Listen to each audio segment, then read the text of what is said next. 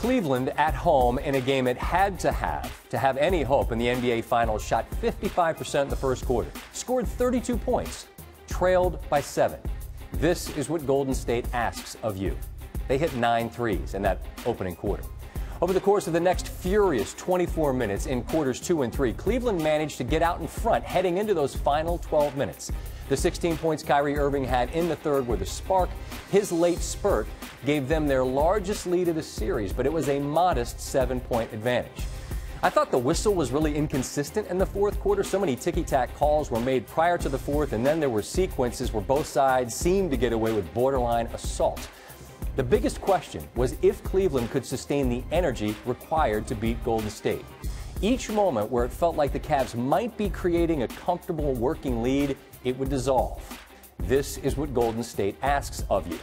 They've lost once now in their last 31 games. They are not put away easily. It's not just the physical energy of the pace, it's the mental energy of being unable to get rid of them.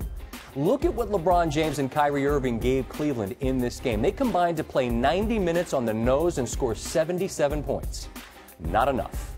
The 77 points, the most ever scored by a duo in a losing effort in an NBA Finals game. This Golden State team asks questions of you that you eventually cannot answer.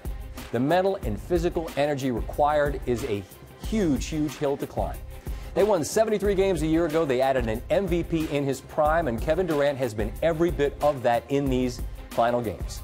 The shot he hit in Game 3 becomes his version of a pinned tweet, the singular moment that will define this title run if it ends in a title. The bucket that took the lead away from Cleveland that they never gave back. This is why he came here, to do things like this, delivering in the biggest moments on the biggest stage in the sport. Legacy is what you are when you're done. Durant is far from that. He's in his prime. But these are the moments that make athletes legendary. Moments that aren't ever forgotten. This was that.